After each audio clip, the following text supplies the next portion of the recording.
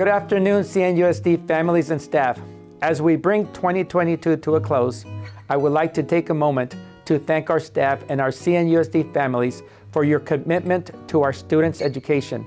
As parents, our greatest joy is to watch our children grow into the best possible version of themselves, and as educators, we too get to witness these transformations as we guide countless students on their educational journey.